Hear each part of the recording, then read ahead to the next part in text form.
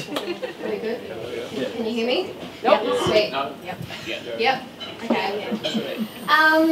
For those of you who don't know me, I'm Erin. I've been friends with Abby for a long, long time, since we were about 10 years old. 9. I have a very similar... 9. No, you were 9, I was 10. Your speech.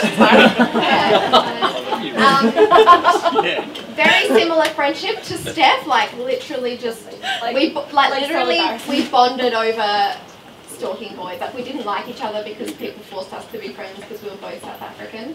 But yeah, they're like, you're South African, be friends. But no. But then we were like, boys, and we became friends. Anyway, yeah, we've been really close over the years. Like, so close we even used to dress the same. Exactly. Like, literally exactly the same on purpose and go out. Anyway.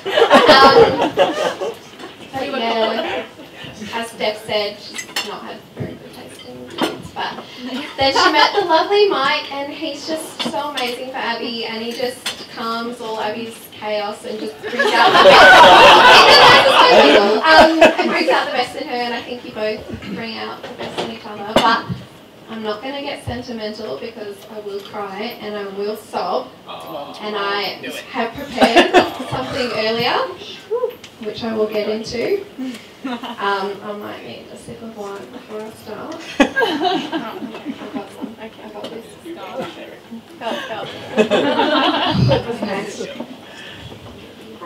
Oh, wait, I have to explain a bit of context to this, I forgot.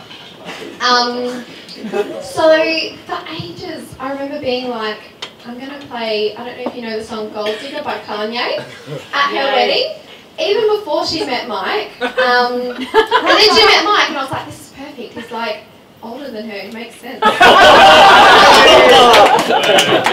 Just for you, Erin. Whatever. I think it makes sense. Anyway. So yeah, I will start.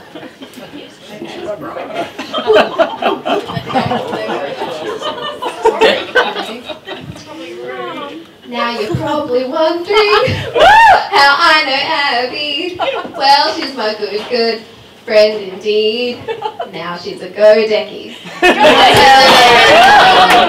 She digs on him. Hit it, Dave. Now she's a go-decky. Now they broke.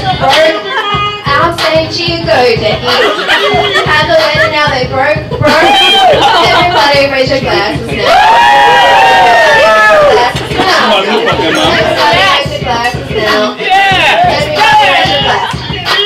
Here's the backstory, met at Rebel Marianne with a water bottle under her underarm. Said and she acted her calm. And helped me with the stuff, and she felt his charm. And she's thinking the one and start seeing her. He's so excited and she couldn't be keener. Oh my gosh, I've lost the wrong spot. Got to her house, and she got in. They went out to dinner, and he said he'd pay. And I thought, hey, now this is a date. You know what? Co-worker said, is he dating her? From what I heard, that's just a policy buster. Said, dude, she's like 11 years younger. And they all say you still love her. Now I'm saying, now I'm saying she a go-decky. After wedding, now they broke. Now I'm saying she a go-decky. Had the wedding, now they broke. Everybody raise your glasses now. Everybody raise your glasses now. Everybody raise your glasses now. Everybody raise your glass. Dating 1 year. Proposed to her after dating 1 year. Went to a hometown, hanging with the kids. Chose a favorite place, the idea was his. Climbed up the table mountain later that day. He said, will you please marry me, Abby? She was super shocked but said, oh yes, honey. Started planning wedding and spending money. Walking around buying candles with your money. Basically bought a yacht with the money. Other than need no prenup. That they need to have, cause they ain't gonna do this marriage half-assed. Engaged 2 years. They're finally married after being engaged 2 years. Now I'm saying she a go-decky.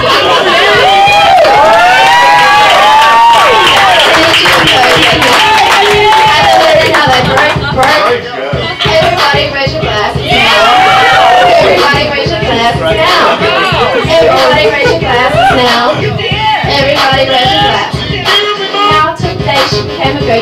me. Mike crawled up to the venue, oh yeah he did. He's getting kinda nervous, gotta roll up his sleeve. He's standing in the front, now he can't leave. Yes, still waiting and watching, she makes her way down, the arms begun. He got that love for you, baby, look in his eyes. You boasted I knew, which wasn't a surprise. So stick by his side, he's just a few friends and yeah, that's nice. Everybody's born and partying, yeah, it's been alright, girl. But when you get to the speeches, you get wrapped by a white girl.